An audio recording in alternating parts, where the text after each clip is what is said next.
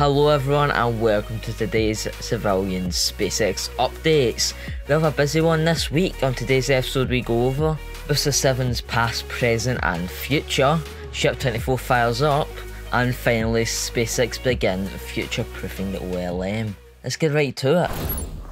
Booster 7 has had a busy few weeks with several static fires taking place on two separate occasions.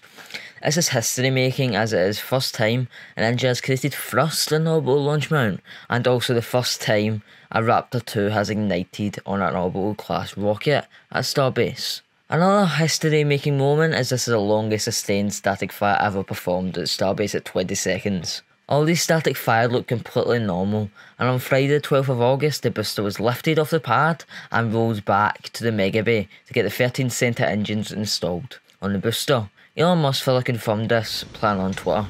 In the coming days we could see Booster 7 roll back out to the launch site for testing of those 13 center engines, and hopefully closer to a 33 engine static fire than ever before.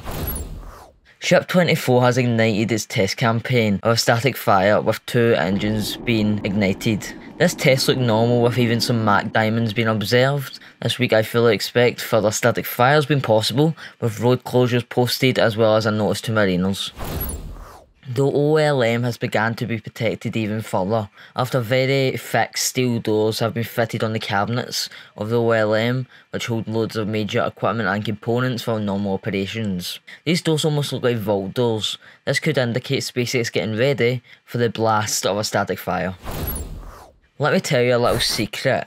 There is reason to believe Elon has called in lots of workers to Starbase again, just like last year. This could indicate SpaceX ramping up operations for a static fire or full stack. And that is it for today's CivilianSpaceX updates. I'm your host Jack. Don't forget to like and subscribe. Also, check out our Patreon link below. Ad Astra.